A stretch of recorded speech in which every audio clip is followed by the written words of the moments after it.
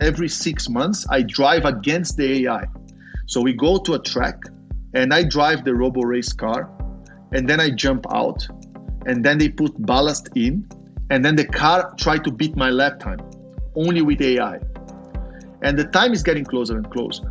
So it is already much faster than a bronze driver or a silver driver by, I would say, 1 or 2 seconds, already faster. So it's probably faster than 99.999% of the world's population. But at one point, it will be faster than every human at any condition in every way. Professional sport is big business. It's a world where individuals can earn as much as a decent-sized business, and teams have evolved to become multinational corporations. And where there's money, well, technology follows, especially when there can only be one winner, and often victory only lasts a year. So it'll come as no surprise to anyone that sports is very much a high-tech endeavour. The days of jumpers for goalposts are long, long gone. But what is surprising is the way in which sports teams are encompassing the cutting edge of data to improve not only human performance, but also fan enjoyment. Behind every televised sporting event are vast teams of academics, data scientists, and artificial intelligence behaviourists working on algorithms which will revolutionise human activity, both at the highest elite level and for us, well, more everyday folks. In this episode, we'll be meeting with just a few of these amazing people to look at how data has become a key part of sports, and looking at what organisations around the world can learn from them.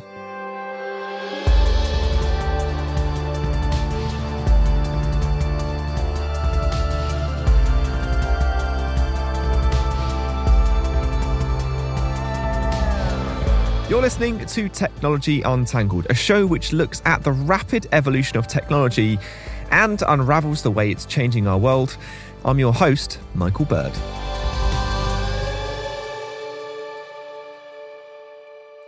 The sporting world has changed dramatically in the last decade or so. From revolutions in material technology, better sportswear, shoes and balls, we've recently seen an ever-increasing focus on the athlete themselves. In fact, there's been a bit of a backlash against so-called technical doping, which is where equipment gives the athlete an uncompetitive edge over others who don't have the same access to the best kit. Most recently, a certain running shoe was banned from competitive races because it gave athletes who used it a huge edge. It was quite simply too good to be used by professionals, which presumably didn't hurt its sales among amateur runners one bit. Instead, we're seeing a move from technology which amplifies the human to an emphasis on technology to aid them. The focus has become on fine-tuning training, nutrition, health and support to the nth degree in the hopes of wringing every last thousandth of a second out of an athlete. And that's great because thousandths of seconds are how competitions get won. So how do we get to this point? And what's next? Professor Steve Haake, OBE, is a sports scientist at Sheffield Hallam University. He's led research which has resulted in hundreds of Olympic medals. He's been employed by some of the largest sports manufacturers in the world to improve their equipment. And he's been named as one of the most influential scientists in Britain. And he also chairs the research board for the global weekly running event called Parkrun. So if you want a list of credentials for improving sporting performance, well, it doesn't really get much better than that. Steve has lived through and led the revolution in sports data from the very moment it began. I can almost pinpoint it, 2006, June 2006, when the iPhone came out. And the iPhone came out and suddenly we had coaches going, I've got this iPhone, can we do something with it? Can we collect some stuff with this iPhone? And can we have video? And can we... And then suddenly we went from being people who made stuff and tested how they might fly through the air to, can we collect data to prove that these things actually work out there in the field? And that's where we've ended up. So that's kind of how it's changed, really. It's gone from trying to make things to improve performance or coming up with interventions to improve performance to, can we prove that this thing actually worked when it was put in place in the actual field, literally the playing field.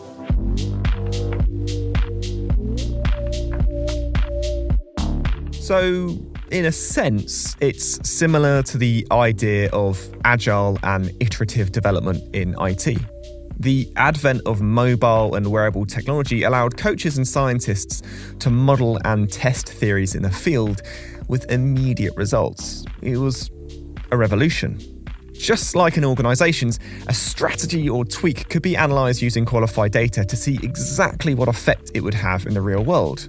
So, if the current revolution is in data being used to improve athletic performance on the pitch or on the track, could the next one be in data augmenting athletics? Matt Armstrong-Barnes is a chief technologist at Hewlett Packard Enterprise. He specialises in artificial intelligence and the ways in which it can be used to help us. Unsurprisingly, that's an area which has huge implications for sports performance. So if we look at chess, back in the 1990s, Garry Kasparov played the first game of Centaur chess, which was man and machine beats both machine and man. So we've seen that the combination of technology and a human being does provide a better overall capability than each individual entity on its own. In any sport that has a significant technology element, we're getting a lot closer to that, where the human being is augmented by technology. Is the next evolution of that to be a human being is augmented by AI-based technology? So in motorsports, for example, racing drivers are bombarded with enormous amounts of information, audio information. Anyone who's looked at the steering wheels can see the volume of data that's coming out of that, the decisions that they have to make. Could you put an algorithmic decision-making capability that's going to filter out all of that information and only present the driver with things that are highly relevant to the situation they're in? A couple of impacts of that. Would it be safer? I mean, if you look at the size of the steering wheels, how on earth these drivers, it just goes to show their level of professionalism and enormously high level of skill that they have. The readouts are really small. They've got tiny little steering wheels with really small buttons on it and really small information to read. And they're listening to the pit crews and all of the other dialogue that's coming in. So if you have an AI that is looking for all of that and can alert the driver to potentially dangerous situations, is AI going to be a way of adding safety into the sport? So I think there's quite a lot of things that we need to consider when we start to think about how it could be added into any sport that is inherently using technology. So now would be the point in the show that it would be great if we could talk to an elite racing driver about their experience of using data on the fly and whether AI could help them. Especially if we could find a racing driver with a passion for technology, a pedigree in building and racing autonomous cars, and a deep understanding of how technology can merge athlete and machine in perfect unison. Well, I'm Lucas Igrassi. I was born in Brazil.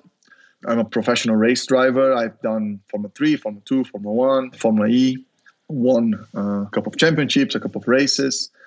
And today, I still racing Formula E for a Rocket Venturi Racing. The team is currently leading the championship as we speak. In my free time, I've been part of technology companies and creating racing series and racing cars of my whole life. For example, RoboRace, which was our first autonomous race car. Now we are launching a world championship of e-scooters with scooters that can reach 150 kilometers per hour. Lucas has a passion for all things tech and understands when it comes to sport, particularly motorsport, data and technology are pretty crucial elements. Both in Formula 1 and Formula E, you cannot send data to the car during a race. So basically, you cannot change the software of the car from the garage to the car, so you cannot send instructions to the car as the race goes by. So everything has to be either pre-programmed or self-adapting, because as soon as the car leaves the garage, you cannot change any setting. That's done on purpose. That's why we have so many buttons. If this two-way system would work or it would be legal, probably the steering would have 2 buttons, max. Pit lane, speed limiter, and something else, a radio and drink maybe. because everything else is a pre-selected system that the driver needs to adapt, because there is a lot of things we have to do apart from driving. You're basically playing on like a Game Boy, effectively, whilst you're trying to go around these corners, it sounds like. In between the corners, actually, but yes. Do you think that if you had the opportunity to like rewrite some of the rules, you would make it so there was computers making more of the decisions? If I could rewrite some of this stuff, I would keep the development of the rules and the software very relevant to commercial vehicles and to the, let's say, commercial products. So maybe AI is a good example. How do we create an AI that help with the car setup or something like this? But also keeping the driver very relevant. So if something would help a lot the driver to drive, that for sure has to be contained or forbidden. Keeping the relevancy and keeping the development, the technology development pace moving forward is very important. And that's basically software today. And while keeping the driver as a centerpiece, because racing is a sport, is a human sport. Today, a combination of AI and human is the fastest way forward in many ways, because the humans are very good at creativity, at, let's say, intuition and behavior of other drivers, so overtakes and stuff like this. But driving already it's becoming obsolete. And it's just a matter of time. But it's not just sports teams. Using AI to improve outcomes has huge value potential for organisations too, which is why so much money is being put into creating AIs which can play games and learn to beat human players. Basically, if you can teach an AI to get better at a game, you can teach it to get better at quite a lot of other things, which are very important to organisations, like pattern prediction and competitive strategy. Now, according to Matt Armstrong Barnes, HP have jumped on this themselves and have already had success in creating an AI which can do something incredibly difficult: predicting and beating a human competitor with unknown variables, using emotional strategy and psychology. And that's much, much harder. But it's also got a ridiculous amount of potential value in unpredictable real-world cases, both in sport and in business. We built an AI that played Texas Hold'em. It was a collaboration with an American university. It's more complicated than chess because there are unknown quantities that the AI doesn't know about. So it doesn't know about the cards that aren't in its hand or the cards that are in the deck. And actually, we found that human beings beat the AI. We queried the human beings, the professional poker players, and said, after we lost quite a lot of money to them, we asked, why are we losing? And they said, you can't bluff. So we taught the AI to bluff, and the AI went away and actually won back more than we'd lost to these professional poker players in the first place. I think we lost $700,000 first time round. We went back and won $1 million back, I think.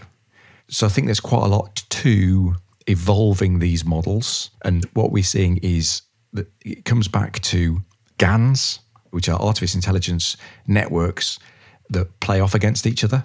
So it plays tens of millions of games without actually having to play a game because they're all played digitally. And that's one of the constraints that we're starting to see with human beings is there's a limited number of games that we can play. If you can digitize them and play them in a digital space, then the AIs can be much more effective. EA Sports actually used the algorithm that underpins the EA Sports football games and has successfully predicted World Cup winners. So when we start to look at it from the analytics around, just from a gaming perspective, they're quite advanced in using those analytics to allow them to be effectively understand how teams operate, how individual players operate, and how effective they're going to be in performing with other players from different teams to play at a national level, which is quite a different set of statistics than we normally see. So AI could potentially create a sandbox in which millions of outcomes can be modelled and then applied to beat or help human athletes and sports teams. The ability to use computing power to analyse, repeat, predict and process data is something which sports scientists like Steve Haake and his team are looking at very closely. After all, building models which can suggest improvements, spot trends, and apply them to training programs is a proven route to success. I started out in golf, despite not being a golfer and having no knowledge really of golf. And I started off looking at the impact of golf balls on golf turf. That was my PhD. And after 3 years of research, I think I ended up with something like 1,000 golf ball impacts on turf. Okay, now my students can do 10 times as many of those, and they can automate all the processing, etc. Now, when it comes down to things like impacts or running or some kind of repeatable event, once you get up to a certain number, you're more or less sure what the answer is. So you don't need that many bits of data.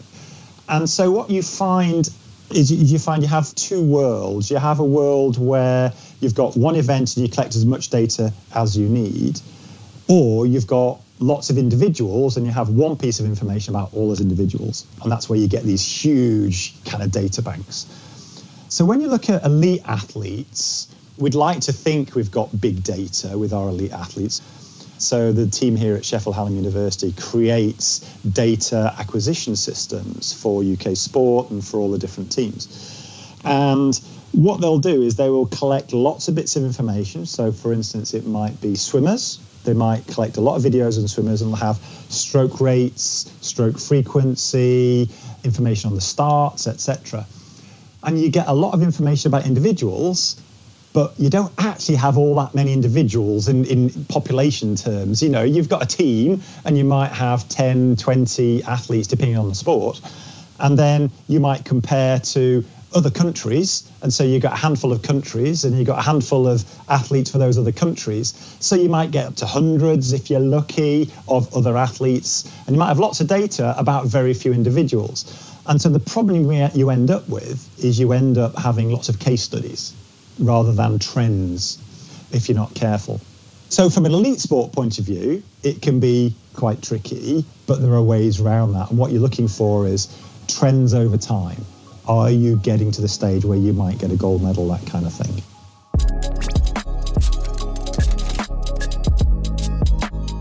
What Steve is talking about is really interesting. Modelling patterns accurately is a key part of creating a viable program for improving performance or developing a competitive AI. And when I spoke to Matt Armstrong-Barnes, he mentioned something pretty similar. There's been quite a lot of activities around monitoring golfers and golf swings and using sensors to work out what optimum golf swings is. When they're stood on a professional golf tee, it's still the golfer who's hitting the ball, but when he's practicing, he's had some guidance.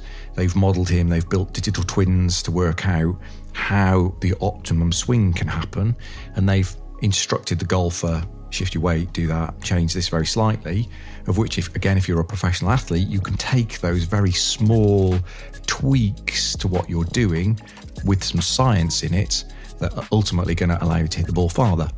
So I think there are a number of cases where AI is capable of analysing vast amounts of telemetric information and work out optimum pathways through that, which can then be fed into athletes who can then apply that into the game where they're not providing the guidance. They just get it as part of the way they're practicing, or changing the swings, or changing how they move around the pitch, or when you start looking at team tactics, why don't we try this formation, or why don't we try this attack pattern? Or there are different ways that AI can help analyse all of that information and provide an extra pair of eyes that's fact-driven. But again, you need the people with the experience who can look at all of those data points and work out which is the best. So by creating accurate modelling data, we can analyse information much faster and extract information much more quickly to spot trends and improve performance, as Steve's team are doing. Or we can develop game-changing or winning AI analysis models, such as Matt talked about. But how do you collect that data? Steve Haake sums up one option pretty well.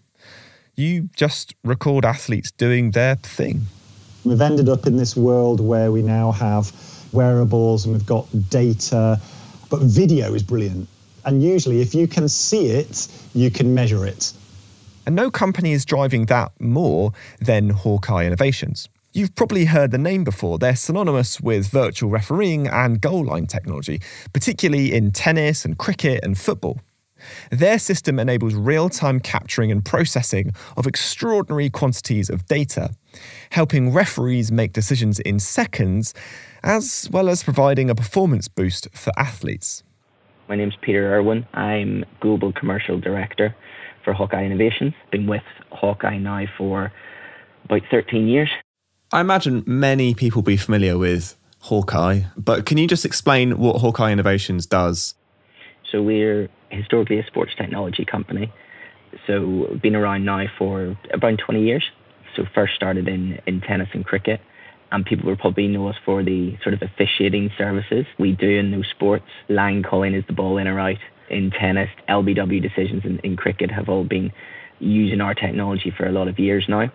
About 12 years ago, we made the step to move into football. And at that stage, it was very much goal line technology. That was the big issue, particularly after the World Cup in 2010 and Lampard's ghost goal against Germany. I think the best testament you could sort of give it is a lot of people don't know it's being used because it's all happening behind the scenes and it's automatic and the referee gets a signal to its watch very quickly. So we split the sort of systems up into tracking technologies and video replay.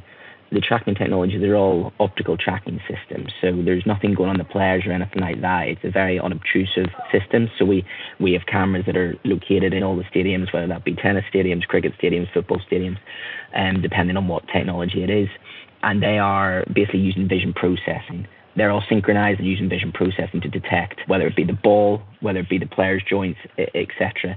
So it's all camera-based, and we've got a huge team of software developers that are significantly smarter than me that are doing all the algorithms and things like that for us to be able to track and provide that data at such a low latency. Most recently, we've moved into the data space. We're actually producing quite a lot of data during the match anyway, which is a byproduct of having to be there for officiating services. So we've actually developed a skeletal tracking system. So we're tracking currently 18 points on all players' bodies in real time. So this isn't happening after the match. This is all happening. So you're building a skeletal model of every player and the officials as well. And obviously that has quite a few applications in a lot of various industries as well.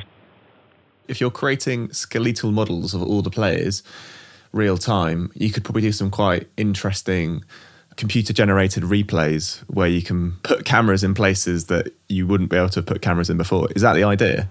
Yeah, that's one of the big applications. So if you look at it from an officiating standpoint, you've seen a lot of stuff in the press recently about automatic offside, and that's basically having offside decisions being used based on data, and it's based on our tracking data. So obviously that's the officials getting a benefit from it. Then you've got the teams, the players themselves are getting access to enhanced data that wasn't existed, Yeah. There must be some really cool things that they can do. Like, I suppose if they have this data about how they're performing, you must be able to say, well, you're, not performing quite as well. You're not running quite as fast, or maybe there's an injury in your leg because there's like a subtle limp or something. I don't know. Yeah, exactly. And it comes into two parts. There's the tactical aspect of it and what this data can do from a tactical point of view. But then there is the sort of athlete performance, fatigue, injury prevention side as well. We're not only capturing the speeds that they're running at in real time and things like that, but because we're tracking the skeleton, it's stride length and sort of movement analysis will be extremely important. And potentially being able to establish is a player has a stride length change, which means he might get injured in the next 5-10 minutes and things like that. Much like with Steve's research and video tracking of performance, Haake's technology allows them to extract intimate detail about the performance of athletes in real time. It's truly remarkable what can be done with smart people and a lot of video cameras. The second way of collecting data is to get it at the source, not with a camera pointing at the object, but from within the object itself, be that in the form of wearable tech, sensors and balls, or any other smart equipment. And nowhere is that clearer or more important than in motorsport, where literally thousands of data points are being collected every single second. Here's Lucas de Grassi. Data has become the most important asset in any form of company. You don't need to be a technology company or a race team. You can be a football team, you can be a baseball team. And in Formula E is even more important because a lot of the car is controlled by software. When you're driving, your car is collecting millions and millions of bits of information, probably every second, every minute. Over the race, probably tons and tons of bits of information. Why does it capture all that information? How does it help you as a driver to drive faster, be more competitive, that sort of thing? So the way the motor deploys, how it regenerates or brake in a wet surface or different grip levels, or if you're riding a curb, how you deploy your energy during a race in terms of strategy. Do you deploy more energy at the beginning of the race to try to gain some positions, or do you save energy and you deploy in the end? All of this is controlled by the software, and the software is updating itself as the car drives with this data. So if the data is corrupt or if the data is not good enough, the car will give you the wrong or not the optimized information. So you have a component of live data that changes the car, and you have the component of the non-live data, which is basically the data recorded with thousands of sensors that will be transferred to the engineers' computers later on, and then we analyze suspension movement, we will analyze tire temperatures, steering angle, brake pressure front, throttle positioning, using all this information to try to optimize your driving style, your energy deployment, and the car setup. So that data is being used to inform the driver and the team about performance and driving conditions. But how can data be trimmed and isolated to thin out the noise and to actually develop performance improvements? What we haven't talked about in this brave new world is how to pick and choose your data. And it's a really important part of the equation. Ensuring high quality information is filtered and passed on to the right people is one of the biggest challenges facing not only sports teams, athletes and researchers, but frankly anyone who uses large amounts of data, which, well, that's pretty much every organisation. For Haake Innovations, it's a key part of their business. First off, it's a logistical challenge given the colossal amount of information they produce in, say, the average football match. But it's also a huge opportunity to do more with what they are collecting and a key part of their business. You know, we're tracking all 22 players, the 3 officials in soccer. The ball as well is being tracked in football. We're basically capturing these images 50 times a second. So basically all that data is being produced 50 times every second. So yeah, you can imagine the sheer amount over 95 minutes of a football match of what we're producing from a tracking perspective. And every joint's having to do a 3D coordinate. So at the moment that's 18 points in a player's body. That's actually increasing to 29, I think actually next month. So it's a colossal amount of data. And then that's before you even aggregate it and actually produce the insights that this data is driving. So there's not only sort of the raw data that can have huge applications as well, it's the actual aggregated compound statistics that you can and insights that you can drive off it. It's a lot of work going on behind the scenes. Very true. Can you talk through the ways that Haake is presented to, I guess, like the different categories of, let's call them customers, because I suppose you have like people watching the match, you have the people who are officiating the match, and the people who are playing in the match, in the game. Yeah, so and I think it's a very important point about how you visualize the same data set may be different depending on who the end user is. You know, coaches or managers want all the data. Players want then, they need to decipher that down, and the players want the important data that's going to make a difference. Because if you give, I think, players too much data, a lot of it gets lost. They need the fine points that will help them either win a match or help the team win a match. I think from a fan point of view, it's really important because we're also here to educate the fans on what they're watching. So it's very easy to see that visually, right, you think something happening tactically in a match that you're watching.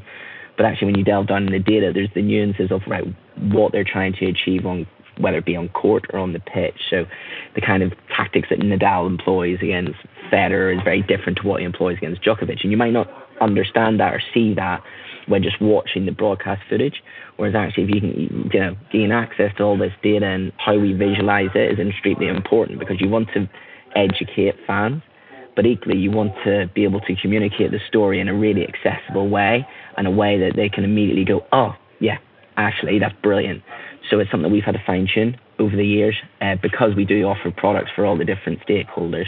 We do have a number of different products and tools that visualize the same data set. Don't get me wrong, it's the same data that's underpinning it. But yeah, it's really important that you visualize it in the most appropriate way for people to actually understand it. Getting the right data to the right people, it's something that all organisations are going to have to think about as we start to collect more and more information and try to get the best insights out of it. Creating user experiences where the relevant information is shared to those who need it without all the noise of a million other bits of data is really important to getting the best out of our data and delivering value. And that's key because it's widely believed in business circles that our data is soon going to be a line on the company's balance books, just as important as sales. It's definitely something that HP's Matt Armstrong-Barnes is pretty enthusiastic about. Data visualization is an enormously important to make sure that you're representing it in the right way that doesn't obscure the data or obscure the findings, but can be looked at through different lenses, because data will mean different things to different sets of stakeholders. We see it's a common problem across just business analytics, across all disciplines, is finding a way that means that you don't have to completely recut your data to present it through to different audiences. And what we can find is that if you take too much of that approach, you decant the data and you start to lose the value of the data because it's not derived from its original source. So applying visualization on what it's going to look like so that different stakeholders can kind of cut the data in a different way, but they're all looking at the same data, that's definitely a critical way of demonstrating the value of AI into an organization. But Matt's also keen to stress that it's possible to have too much data. So much, in fact, that you can actually dilute the insights, even if you have produced and prepared it to suit the needs of the people who need it.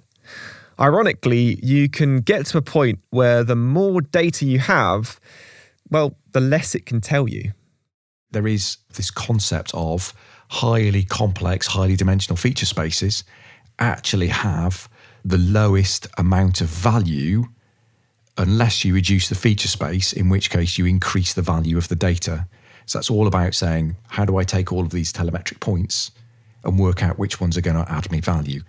As I reduce the dimensionality of my problem space and apply that, I get smaller models, and it's easier for me to tune what's known as the hyperparameters which are on the models, and that results in higher levels of accuracy. So it seems like the key is to simplify what you're looking at from the start. Take racing cars. They collect hundreds, if not thousands, of pieces of information every second. Some of that is useful. Much of it isn't. Picking out the best information from the sensors you have available and then feeding that back into the model is a key part of making the car fast and competitive. And the same theory applies outside of the sporting world, in creating autonomous cars, for example. If you imagine if you're building an autonomous driving vehicle, you will focus on certain aspects of the model that you're constructing because you'll want to make it better. A common one would be turning left. So with your fleet of cars that you have as test vehicles and potentially people who have your cars on real roads, what you can do is you can instruct all of those cars to say, whenever anyone turns left, turn on hyper monitoring, gather everything that you possibly can, because that is what we're looking to improve in the model development as the way of we're refining it.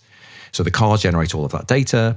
All of that data comes off the cars and moves through a number of staging areas. Additional processing can be performed, and then it can move to its final destination, which might be where your data science teams are working on, where they're not working on all of the data because that's too big of a problem. Things have already filtered it out, so they're only getting to the data that they're really interested in that is going to add value. So they're being proactive in saying, this is what I need in order to refine the work that I'm doing. That does require planning, it requires execution, it requires an understanding of which of the feature sets of your models that you're working on and which of the overriding use cases you're executing when you're building your models. What that does mean is that there is a knock-on impact of the processing power that is required at the edge where the sensor is, because it needs to have a greater understanding of how to execute gathering more data around turning left. However, because we're seeing the compute capability getting smaller and more available, the capability to perform that is greatly enhanced. It's fascinating stuff, but let's bring it back to sport, because there are in fact efforts to bring AI and automation onto the racetrack. Building an autonomous vehicle for the road and one for the racetrack are two quite different things though. It's one thing to optimise a tool and have it operate safely at a consumer level, but how close are we to having elite-level AI race cars? And this is where it gets interesting, because among our guests, we have a slight difference of opinion. In Matt's mind, well, it's some way off before the human is out of the equation. So we've got quite a long way to go before we have AIs capable of operating intellectually at the same level as a human being. Apply that in a sporting context. Sporting is a physical activity. So as a result, you need the physical side of it. So you then get that blurring between what is AI versus what is robotics. So if you want to put an AI-powered race car round a track, how much of that is AI versus how much of that is engineering a car that is going to go really fast? Because you could say, I'm going to build an absolutely fantastic AI-based race driver and I'm going to put it in my reasonably priced car. It's not going to beat a Formula One driver in a Formula One car. But for Lucas de Grassi, it's a rapidly approaching possibility. And it's one he's actively experimenting with. I do this challenge with RoboRace. Very few people know, but I don't even know if I can say this, but anyway, I will say it. We are creating this documentary with RoboRace that for the past many years, every 6 months, I drive against the AI. So we go to a track and I drive the RoboRace car and then I jump out and then they put ballast in and then the car try to beat my lap time, only with AI. And the time is getting closer and closer. It is already much faster than a bronze driver or a silver driver. By, I would say, 1 or 2 seconds, already faster. So it's probably faster than 99.999% of the world's population. But at one point, it will be faster than every human at any condition in every way. So we're already in a place where data and machine learning are helping athletes to optimize their performance, getting close to a situation where AI can actually start competing against humans, if that's something we want to do. But that's a moral dilemma for another episode. At the very least, sport is helping drive a trend where technology and computer power is being used to amplify the human and enable them to operate at their best, the so-called centaur effect. And it's happening across the board, from sports performance research to injury prevention, virtual refereeing to AI-driven decision-making and fine-tuning race cars on the fly. The key is that at every stage, people are being augmented by relevant insights drawn from an enormous pool of raw data. Steve Haake is right. We're no longer in a world where sports technology is about bouncier rubber or better racket strings. We're in a world where elite performance is driven by data. Just enough of it in the right place at the right time. And that's something that we can all learn from in our own organisations.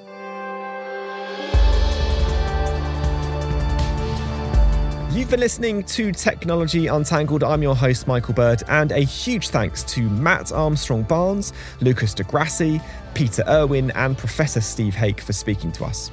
Incidentally, Steve has written a book if you're interested in the history and future of sporting technology. It's called Advantage Play: Technologies That Change Sporting History, and you can find it wherever you get your ebooks. You can find more information on today's episode in the show notes, and be sure to hit subscribe on your podcasting app of choice so you don't miss out when our next episode lands, and to catch up on the last 2 series.